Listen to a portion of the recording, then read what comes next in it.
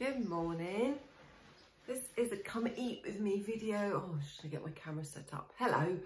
And it's actually breakfast for me. So it's morning. How are you doing? So I have got a green tea with ginger, which smells really nice. Now, this is a come eat with me video. I've got food and I'm going to be eating my food. Now I know this sounds obvious, but I'm just giving this as a trigger warning because either if, you know, watching other people have food or what people eat is triggering for you at the moment, or if you don't like the sound of people eating, then this is not the video for you. Go and check out some of my other videos. But if you enjoy seeing what other people are eating, and being in company of people eating and maybe joining me while you're having your food, then welcome. So my daughter's autistic and the sound of people eating is awful for her. She has a real sensory aversion to it, so I don't generally eat with her. I come and have some quiet while I'm eating, and she's doing something else.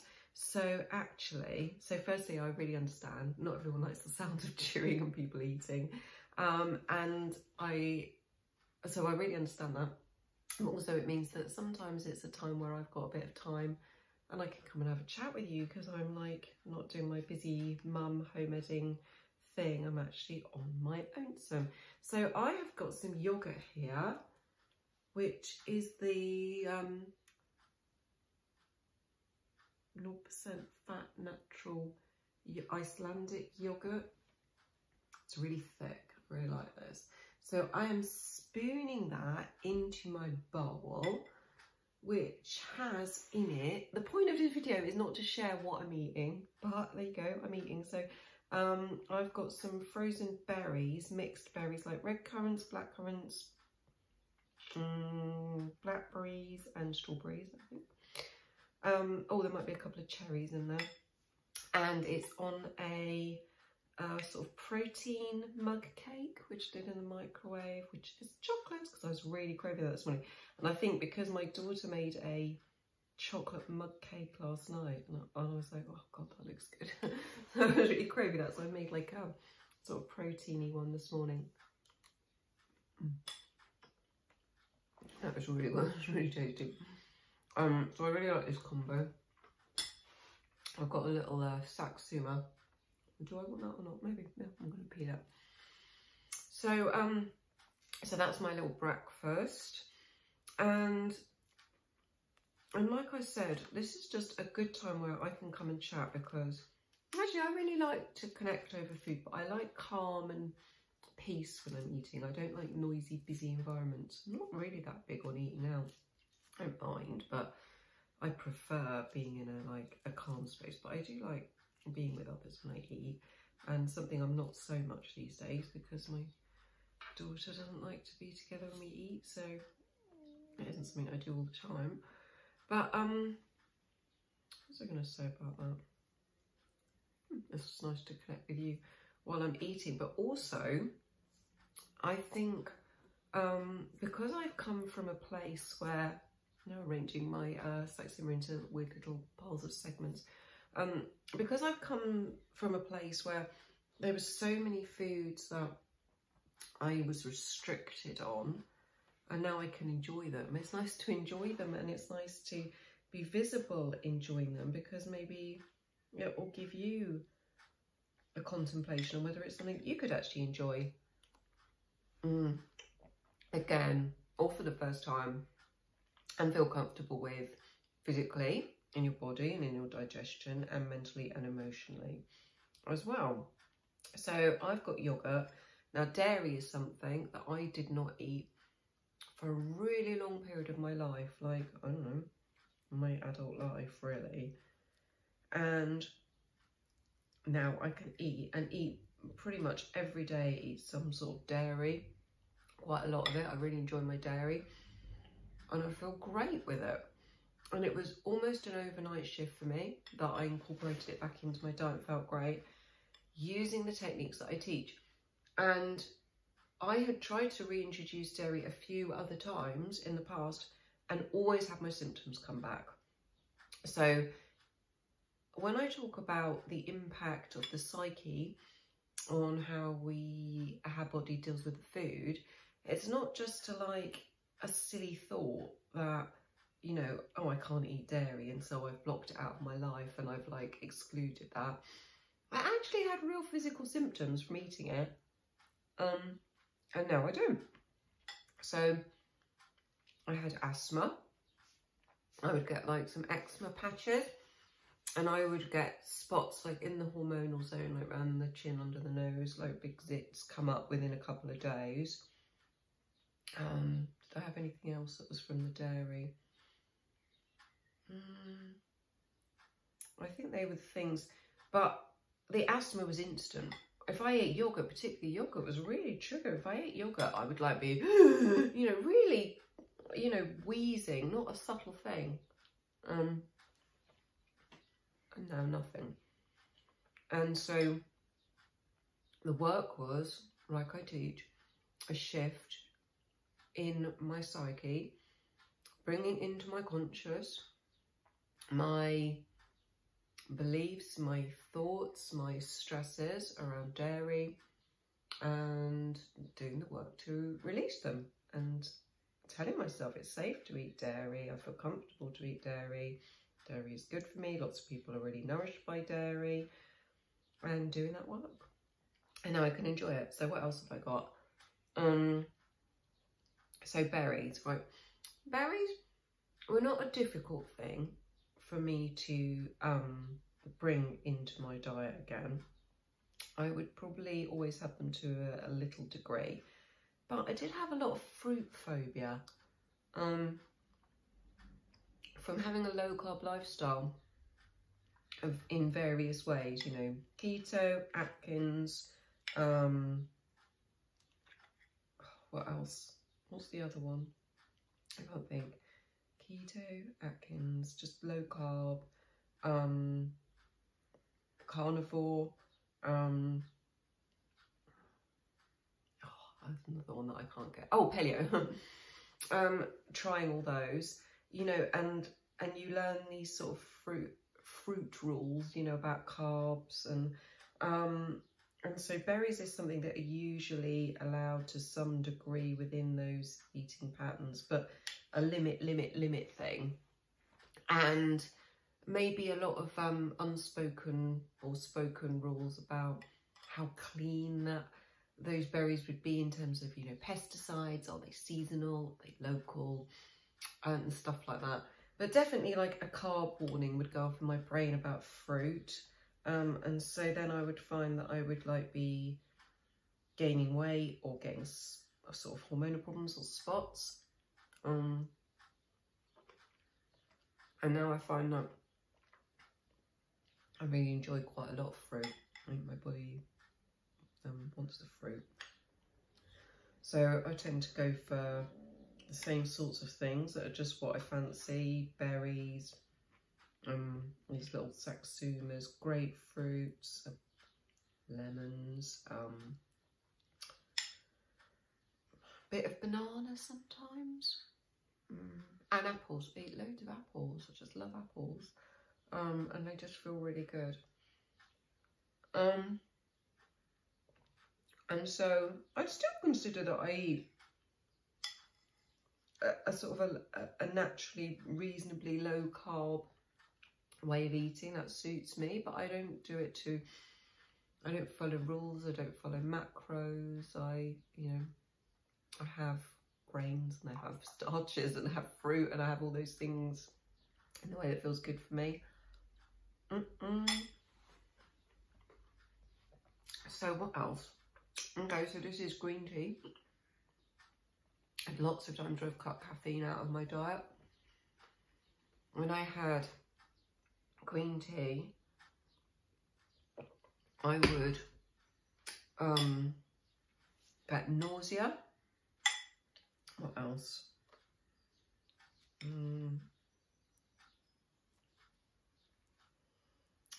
I don't know. I think there was a lot of things that I didn't know. I made assumptions about. I assumed things that I was told about how it would impact my hormones, how it would impact my sleep, my digestion, my blood sugar, blah, blah, blah. But I can't say I had noted those things, but I just had that like anxiety about it. But I definitely got nausea. I'd drink it, I'd feel sick. And I don't now at all. And I have whatever caffeine I feel like in a day. It doesn't impact me in any notable way at all. I have coffee, I have Diet Coke, I have green tea, whatever. So I've also got this protein mug cake. So this is just what I fancy for breakfast. I didn't give any thought to the fact that I was coming on this video. I haven't made it fancy. I haven't planned the meal. I haven't made it fancy. She says with this big mush of stuff in a bowl, like she might have spooning it in, holding a bowl. This bowl was a present from my daughter. So it's more like a bowl I really love to use. It was chosen very specially for me. She knows I like a big bowl. And so I love it. So I'm now going to be gross and lick my yogurt that's on the side of a bowl. So, where was I? Yeah, this is just what I fancy, but I know it's just making me share the stuff that's in it that I can now really enjoy. And you know what I want to say, because I know, especially for the women who watch this, a lot of you, this is like this subconscious thought, maybe conscious, maybe subconscious, all the time is, and I know I would have had this, is this curiosity about how has your body changed? Specifically, have you gained weight usually because you're suddenly eating these things again? And the answer is no. I've opened up what I eat.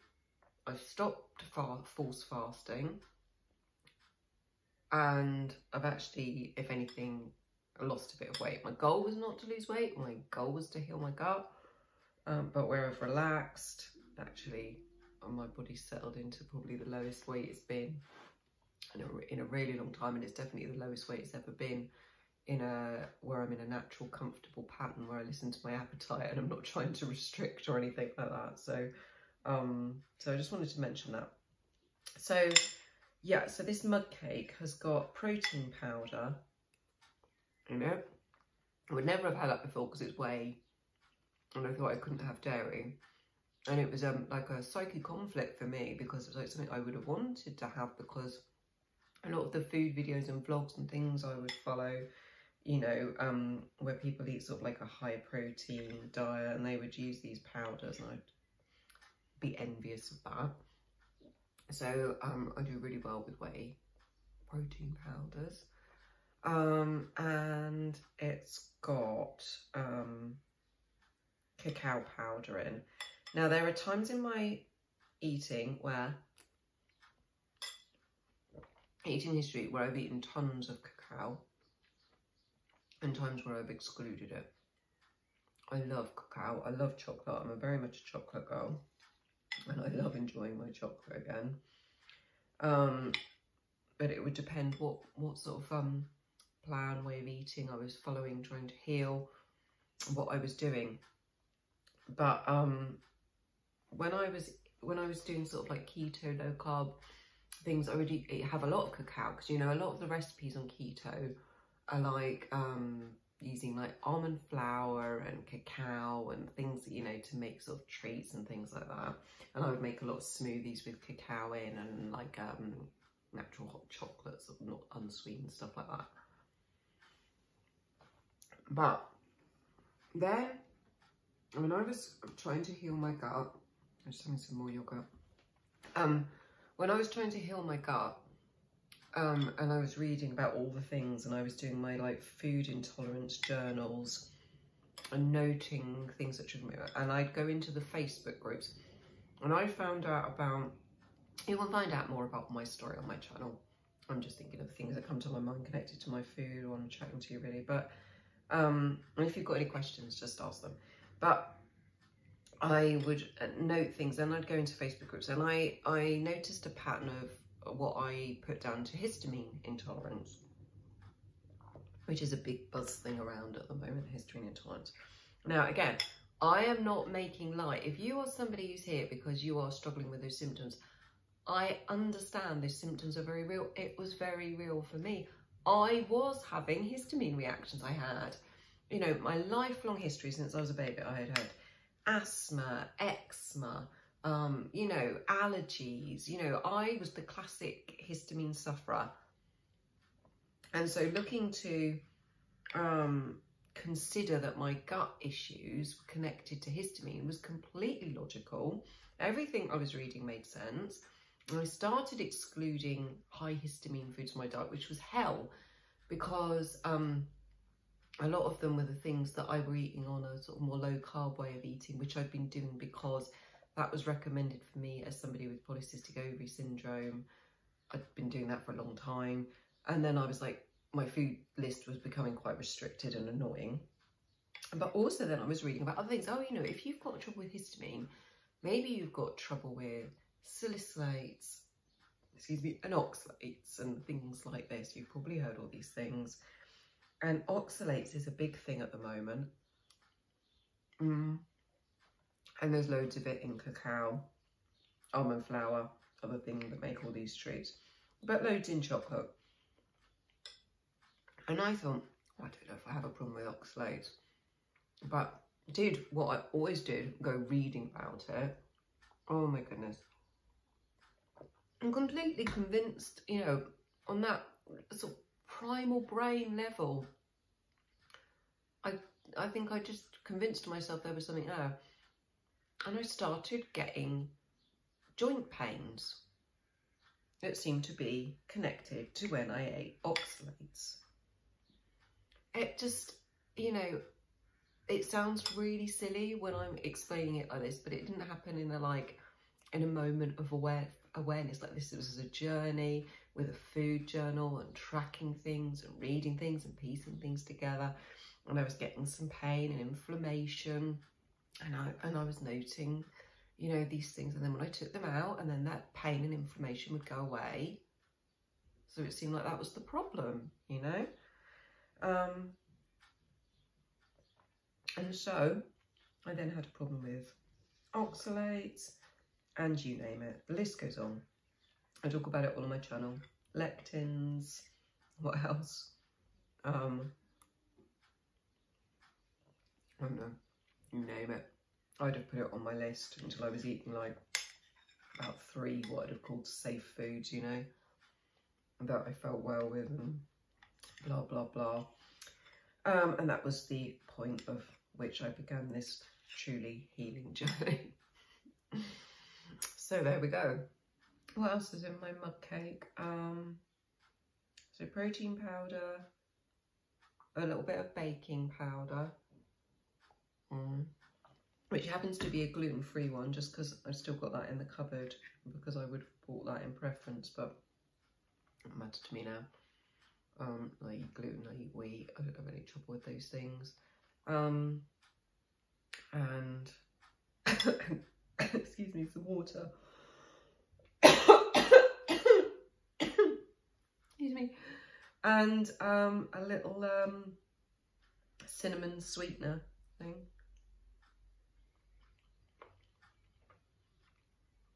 I definitely wouldn't have had artificial sweeteners before. I was very holier than thou about that. I would have had sometimes a little bit of like green leaf stevia, like the powder. It was like pure and wholesome enough for me to eat that. But even that, I went through a phase where I was like, wouldn't allow myself to have anything with any sweet taste. I thought I had to like conquer that addiction to sweetness. And all through it, all this huge like lack of trust in being able to it's just a need for control in different ways, you know, need for control. And it's okay, because we are where we are. There's so many ways that shows up in like little ways. I'm always working through these things. challenging myself on them. You know, it's part of our culture, isn't it? You know, we have so many things since we were young. So many things that as a parent, I'm like, I wish I could. I know, not I wish I could go back, because everything's worked out brilliantly as it is, you know, but there are lots of things that I'm working through with my daughter. You know I taught you that, I know I showed you that, I know I installed that, but actually I really look at this differently now, and you know, and I'm sorry for that. I'm sorry I made that difficult. I'm sorry I made you anxious about that. I'm sorry I had you be excluded from enjoying that, etc., etc. And then there are still some things that it's hard for me to fully let go of, and I have to be in that space too, and just be self-forgiving and self-compassionate with.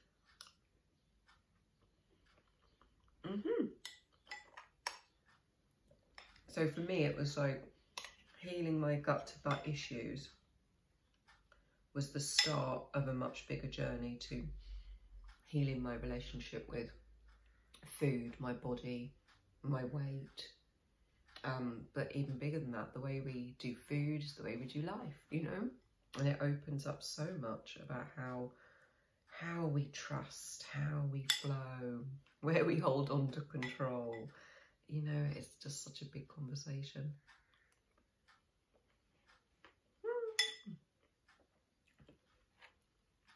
This is really good. I'm really hungry. We had a really busy big day out yesterday. I'm really looking forward to my breakfast. I'm a real breakfast girl. I was going to say if I only ate one meal a day, but as many times in my life I have only eaten one meal a day, or one meal every other day, or whatever fasting pattern I was on. And it would always be breakfast. I could eat breakfast, or breakfast and lunch preferably, and then I could fast the rest of the day and it didn't bother me at all. Because most people talk about, when they talk about fasting, they skip breakfast, and I'm always like, that's completely the wrong way around, but we're all different, aren't we? I wake up really hungry and I want that energy. Once I've had my food, it doesn't bother me not to eat in the evening, really. But I don't deliberately just restrict that anymore at all. But I tend to eat earlier. It just suits me. Whereas my husband, he's not, and my daughter, not bothered about breakfast, not really hungry in the morning, like lots of food in the evening. Really sociable for our family. So we just honour whatever it is that we prefer, whatever we want. We come together when we come together, but we don't force any patterns. And we have different ways of eating as well. My husband's pescatarian, and I've gone through periods of being anything and everything. So I don't have a label on it now, but I do eat everything, including meat, which he doesn't. And my daughter is the same as me, that she eats whatever now, but that's been a new journey for her, of where I've been opening up to eating things. She's been opening up to eating things that she was excluding, and you know, had bad labels around because of my stuff. And she's been enjoying more foods now. But like I said, she's autistic and she has a lot of sensory aversions, so she's quite particular about combinations of foods, textures of foods, and the way she likes to eat, and things like that. So she's very much in her own place with it all. And because she's home educated, she's never really had to deal with anything else. She's just been able to do it her way, which has been really good, because it would have been a lot of stress for her if she was forced into situations where she had to eat on another schedule, or with time restraints, or in front of lots of people and things like that. So she hasn't had to develop that stress and anxiety in her life that a lot of kids who we knew she was autistic when she was quite young, and a lot of, especially girls, people don't find out until much later. A lot of them adults, a lot of my friends who have got children who are autistic are now sort of going, oh, that's interesting, I do those things, I think those ways, I have those experiences, and realising that they've lived their whole life with labels of other things, you know, mental health struggles or just being damn difficult, whatever it is. They're actually autistic too, so it's interesting.